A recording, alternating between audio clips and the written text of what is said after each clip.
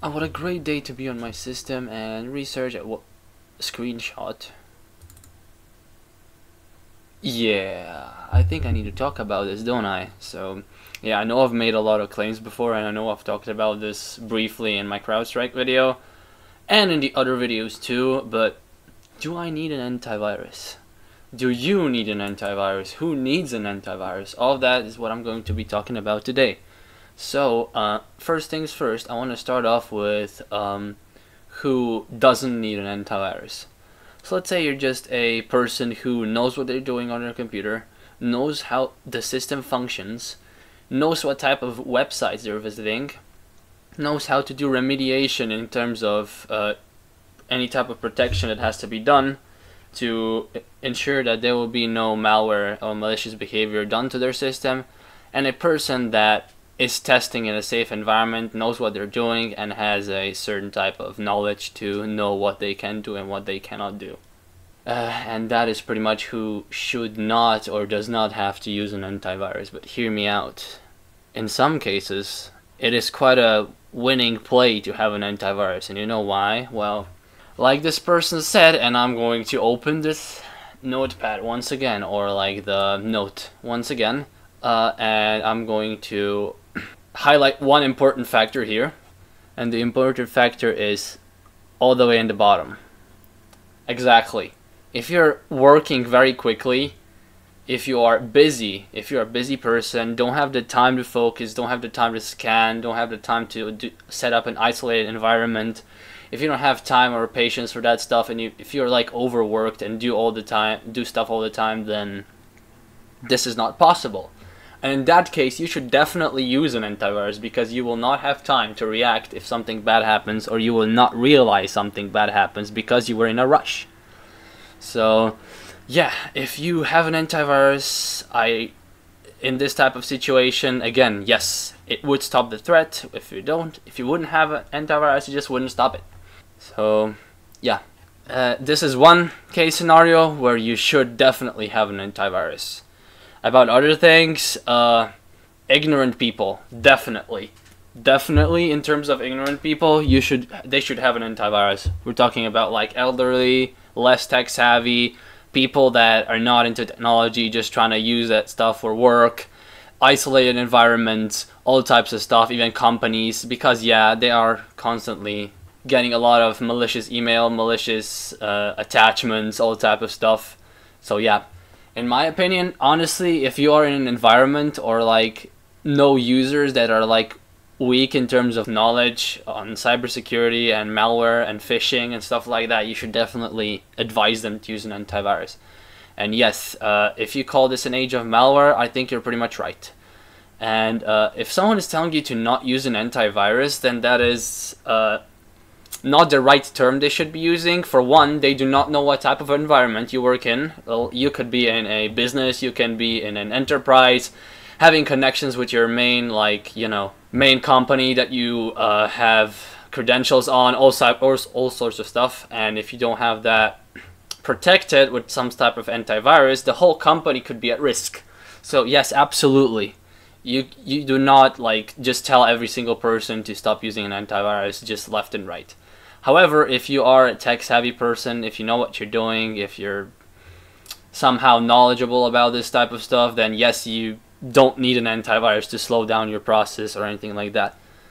And yes, I feel bad for people that are pressured in any way by people when they tell them to not use an antivirus, because again, they're not familiar with the type of environment they are working, type of environment they have available, what they are doing, and what type of things or sensitive data they have on their systems. So I don't think telling someone to stop using an antivirus is a good thing to do, because again, you're unfamiliar with another person's habits and their behavior.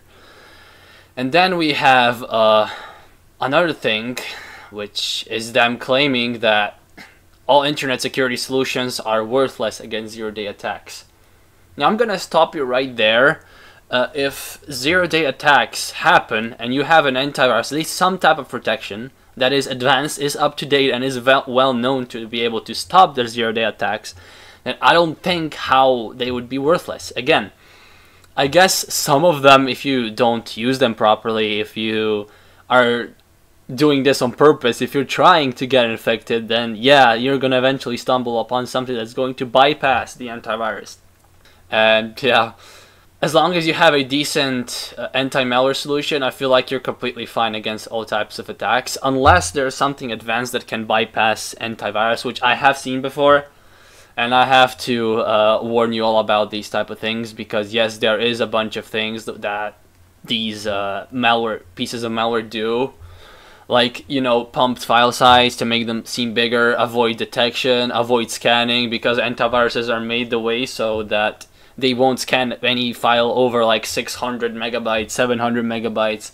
So if you just pump a virus to like, I don't know, a gigabyte, or like 750 megabytes like they normally do at the setup.exe, yeah, which is normally an info stealer, which, yeah, only is pumped to oblivion, which means just adding a bunch of zeros. Like when you deobfuscate or use a decompiler, you're going to realize that it's all just zeros, and there's a bit of code. Like I was dealing with, like a few days ago, I was dealing with a executable or an installer that was 800 megabytes, and then I put it in a decompiling software, and then there was like a couple of hundreds of rows of code, but as soon as I went past that, it was just, I think like everything else was just zeros.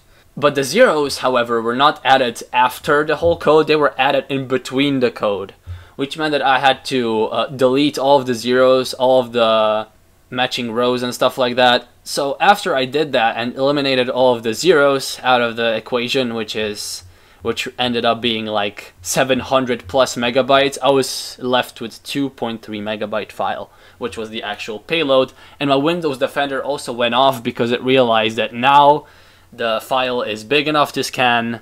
It's not like a crazy size.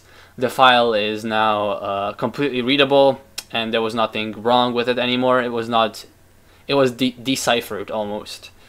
And Windows Defender managed to pick it up instantly. As soon as I hit save, it popped up with a virus detected. So yeah, Windows Defender, I think if you are using an antivirus, Windows Defender definitely a best thing to have, because you are not wasting unnecessary resources with another antivirus, which you would normally, because, you know, updates, scans, they slow down your computer. That is a thing. And yeah, why an antivirus does nothing for you. In terms of this statement, again, it's not fair to judge someone else's system, someone else's environment, if you don't know how they're like. So yeah, if you have any other questions, I might do a Q&A. But other than that, in terms of this, I do not think antiviruses are useless. I think they're pretty important if you're dealing with like stressful situations, if you're in a rush, if you accidentally click something wrong, you're not going to have a system destroyed or like data stolen, anything like that. So yeah, that is my honest take. Thank you all for watching, and I see you guys in the next video.